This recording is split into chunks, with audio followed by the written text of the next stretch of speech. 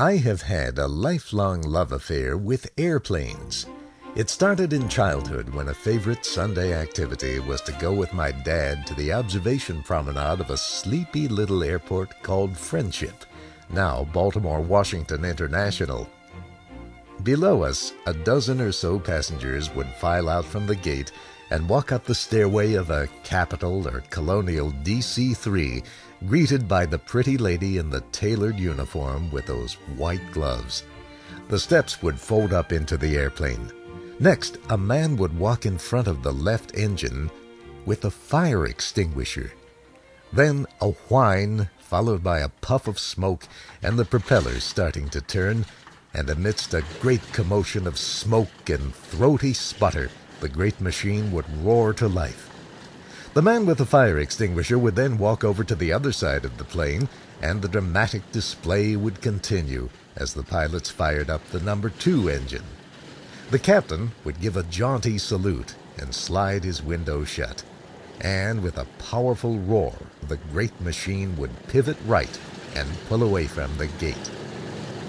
Minutes later, no ground delays back then, we'd see it roaring down the runway, its tail lifting off the ground as it gained speed, and finally the machine would lift off and climb out gracefully over the bucolic Maryland countryside, the entire sequence captured in distant, murky black and white by the excited lad with his Brownie Hawkeye box camera. Sometimes the show featured bigger stars. The occasional Capitol DC-4 provided twice the excitement, with 2 more roaring, smoke-belching radial engines coming to life. And if one was lucky, things might get a bit more modern, like the gleaming silver fuselage with a great big tail and the proud eagle and the words across the windows, "Fly Eastern Airlines," on the Martin 404. The kids' Brownie gave way to a succession of more and more advanced 35mm cameras.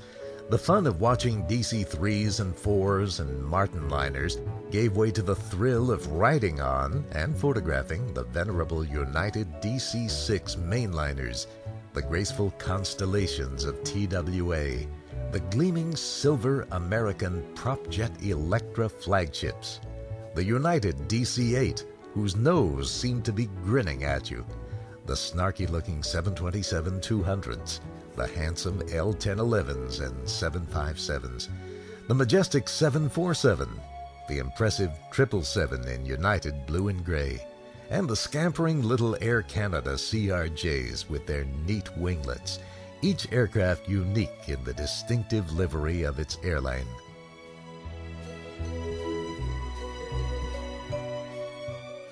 I spoke of my love affairs starting with those Sunday trips with my dad to the observation promenade at Friendship Airport. Yep, that's where the puppy love started, but the passion came 10 years or so later.